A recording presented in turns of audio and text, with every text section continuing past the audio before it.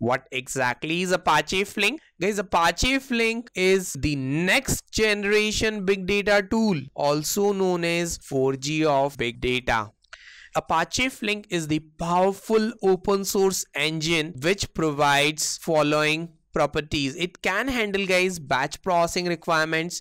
It can handle interactive processing requirements, real-time processing, graph processing, iterative processing, in-memory processing with lightning fast speed, ease of use, and sophisticated analytics. If I talk about lightning fast speed, we are aware Spark is 100 times faster than MapReduce, but Apache Flink is faster than even Spark as well.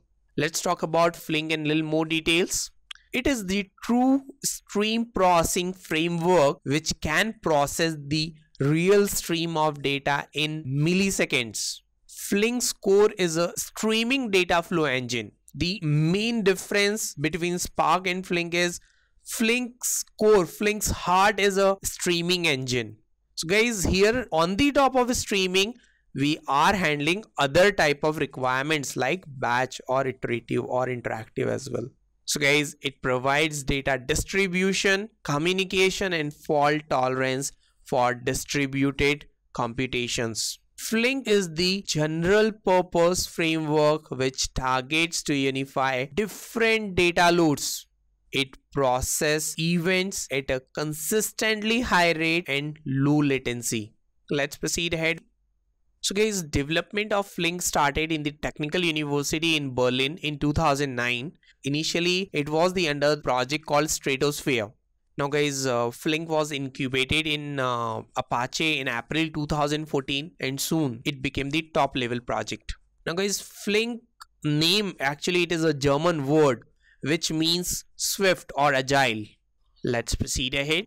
Now guys, let's talk about Apache Flink ecosystem.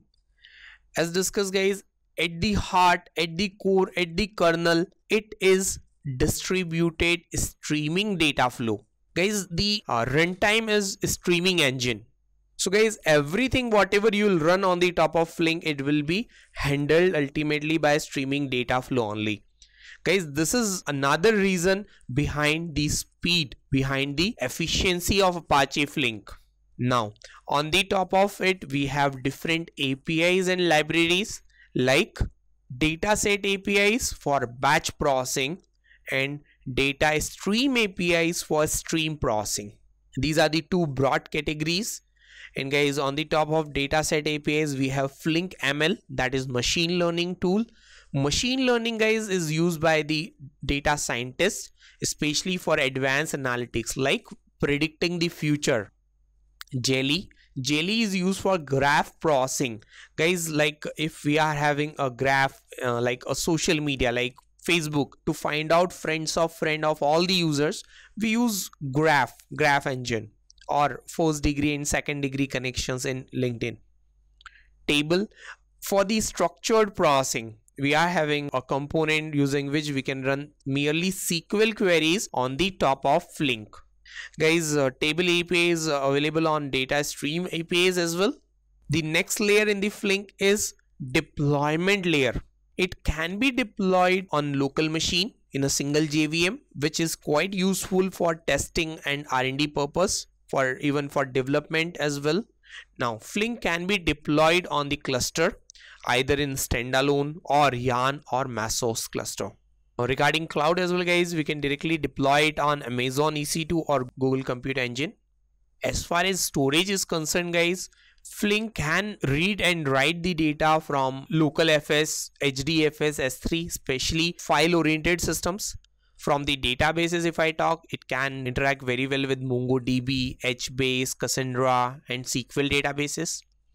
Now, guys, for the streaming, to collect the data and stream, to process the data in the streams, it can handle the data from RabbitMQ, Kafka, and Flume. So guys, this is the complete ecosystem of Apache Flink.